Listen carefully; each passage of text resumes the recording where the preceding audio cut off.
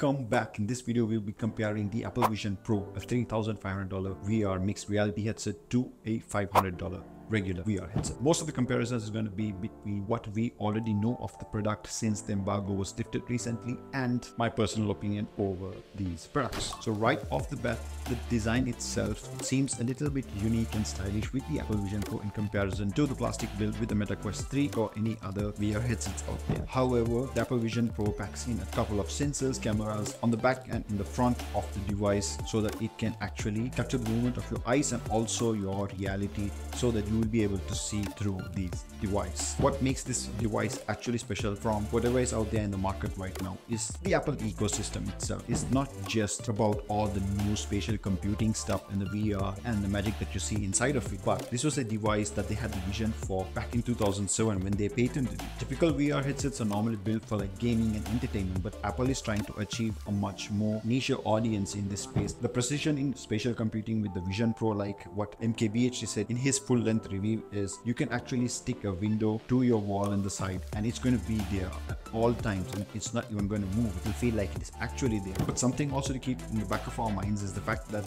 Apple Vision Pro is the first generation of its kind. But basically, if you put them side by side for an average consumer, they look typically the same device. So you would be wondering why you'd have to spend $3,500. Now, for that, I really don't see much of value being added to the Vision Pro. But a quick fun fact is that they've already sold more than 200,000 units. So that's business well done. But let me know your thoughts in the comments below. This is definitely a worth argument. If you like this video, leave it a thumbs up and see you in the next one.